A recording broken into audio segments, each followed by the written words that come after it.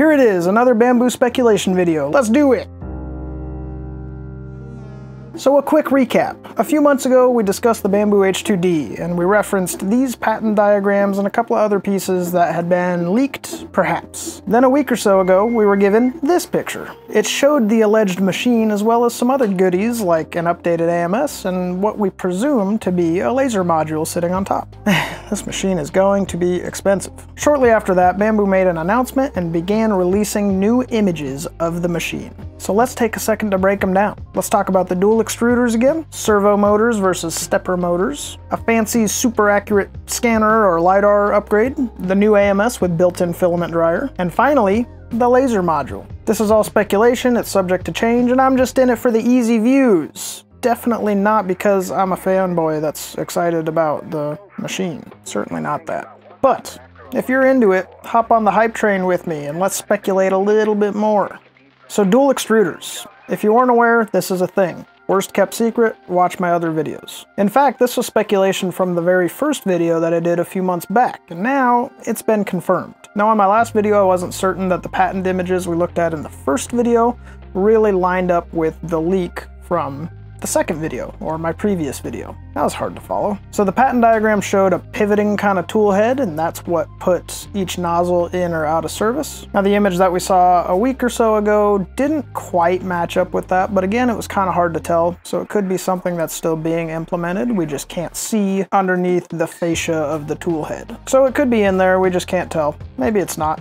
I don't know. Speculation, remember? There isn't a lot of information available about how that tool head swaps and retracts and extends. There's some gears hiding in there, and this graphic shows actually a couple of different gear sets. So something crazy's happening in there. Also, the two nozzles appear to be the A1 style quick swappable ones instead of the semi-permanent ones that you'd find on the P1S or the X1 Carbon, for example. You like that?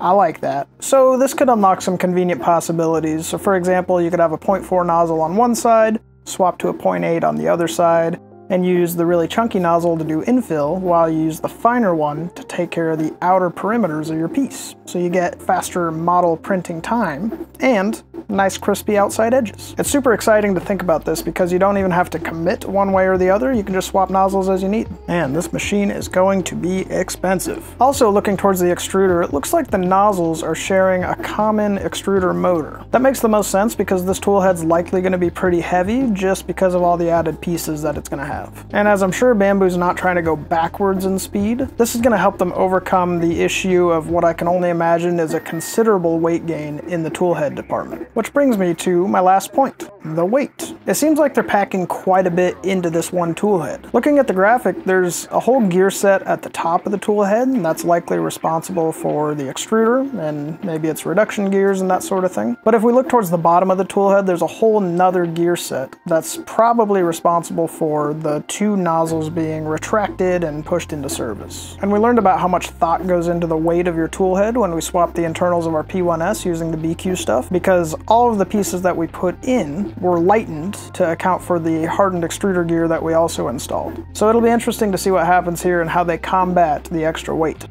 So the next graphic that we were given was regarding servo motors, but real servo motors. Since they're specifying these as true servo motors, I can only imagine that they're stabbing at the Creality K2 a little bit, which came with servo stepper motors. But this printer shipping with true servo motors, not servo stepper motors, could very well be a huge game changer. Man, this machine is just going to be so expensive. So there's endless debates on servo motors versus stepper motors on the internet, and which is better and why, and I'm not going to get into that. I'm just gonna kind of break down a little bit of information that I was able to gather on these two. So from that limited research that my smooth brain was able to conduct, here's what I found out. It seems like the servo motor likely has more of an upside than the stepper motor. As I understand it, we use stepper motors currently for a couple of different reasons. They're not good reasons, but this is how we've gotten to where we are. Stepper motors are cheap and they are readily available. Additionally, they're simple and they work. Kind of the whole, if it's not broke, don't fix it sort of thing. So why would we want a servo now? What would that have to offer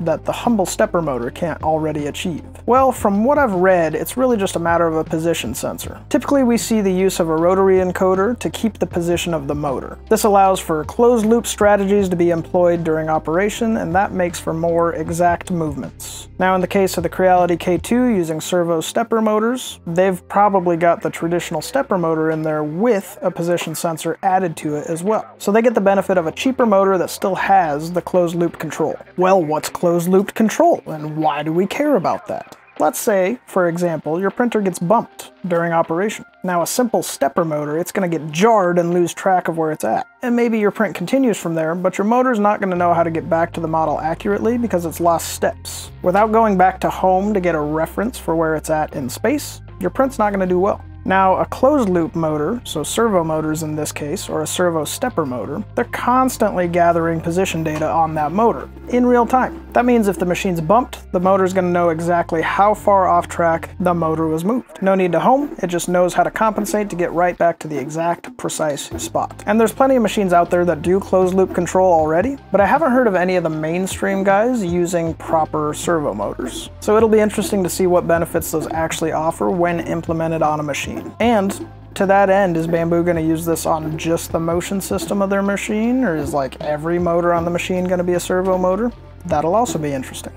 Alright, the scanner. So this graphic shows a scanner of some description, and that could just be an upgraded micro LiDAR sensor, or it could be something completely different. I have no idea. Judging by the tagline though, speaking about the accuracy not needing to be super expensive, it's gotta be something that's packing more features than just an upgraded micro LiDAR. But if I had to guess, or speculate, I would imagine this is just an upgraded thing that has a specific emphasis on accuracy. So whether we see the benefit of that accuracy when it's scanning the first layer of a print, or if it's doing the pressure advanced stuff and scanning that line that it puts down before every print, or whether it's implemented with the laser module. I don't really know what's going to happen with it, but they're really focusing on accuracy. Now, judging by the fact that this is one of the standout features they decided to announce in this same way as they're announcing these other pieces, this thing could be so accurate that it provides some additional functionality that I'm not familiar with. But why do we care about accuracy, really? Well, what I do know about CNC machines, for example, is when you get to higher levels of accuracy, you get to higher levels of cost as well. So that's what your money gets you, more and more precise pieces being manufactured. When it comes to 3D printing,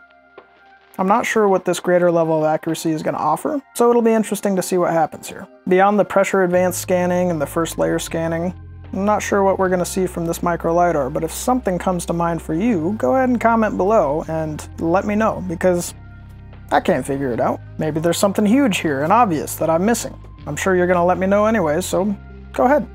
Now onto that fresh new AMS. It appears to be confirmed to have a filament dryer. This is another one of those features that absolutely needed to be included. It would be such an absolute whiff if Bambu did not include this in their new AMS. This has me really excited, but let's dive into the tagline a little bit. So Bambu's displaying here, heating is not the same as drying. That's a sentiment that many of you have expressed in the comments section of my filament dryer videos. Seriously, it's like the most common comment. So when you're using a filament dryer to heat up filament to extract moisture out of it, that moisture has to go somewhere. Like, it's good to get it out of the filament so it's not in there when you're trying to print with it. But where does it go after that? It really doesn't do any good to get the moisture out of the filament if it's still stuck inside that box that your filament's stuck in. So you do need a way to properly evacuate that moisture as well. So in the case of these poly dryers and these poly dryer boxes, these little tiny holes on the side of the unit are actually the exhaust ports. We found that out when we did the poly dryer plus AMS enclosure combination videos. So the filament goes in that box wet, the dryers turn on and heat everything up to cook the moisture out of the filament. The air is circulated using the poly dryer,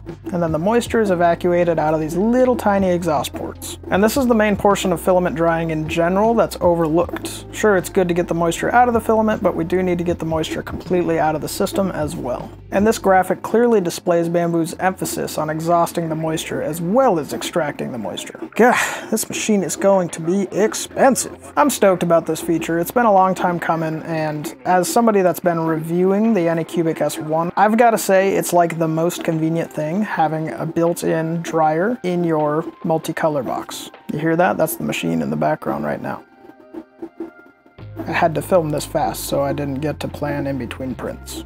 I would imagine after Bambu throws this into their multicolor box, everybody that puts out a multicolor box, or everybody that has put one out, is going to be pushing this feature too.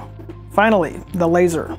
This is the big one. Let's look at this picture a bit. I don't know a lot about lasers, but the most notable feature we're gathering here is the color. So the blue laser in the picture finally solidifies the suspicions that we've had about a laser module being included with this machine, but also, it's a blue laser, not just any laser. And then this also lines up with the green tinted glass that we saw on the front of the machine in the recent leak. That stops you from going blind, because lasers will make you blind. Now the other thing that I briefly gathered from looking into blue lasers is they're generally used in high precision applications, which sort of goes in line with our super precise and accurate LiDAR system that they've been pushing. So I would imagine these two pieces are going to be used in conjunction with each other in some way that I'm not seeing. Again, I don't know a lot about lasers, but higher levels of accuracy cannot be a bad thing. So the laser thing kind of came out of left field for me, and like I said in the last video, I don't really care yet. But like I also said in the last video, if Bambu implements a laser into one of their designs, I would imagine it's going to catch on even more than it already has. Bambu has a history of implementing products and technologies in ways that become really accessible for users. So it's not even a new or original idea necessarily, it's just their implementation of it that makes it so accessible. So there's plenty of user-friendly lasers out there that have bolstered the community. Things like Xtool and Glowforge, I think, are pretty common ones that are generally user-friendly. So that hobby has quite a following as it is, but I can't even imagine what's going to happen if Bambu begins to bolster this hobby as well. Like, it's going to blow up. So there it is. That's what we were given.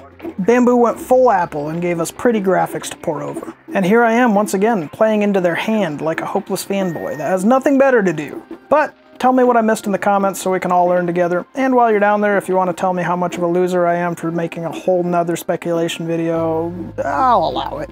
Are you excited for this machine? Is it going to be too pricey for you, perhaps? I know my wallet already hurts just thinking about it, and I don't even know how many thousands of dollars it's going to hit me for.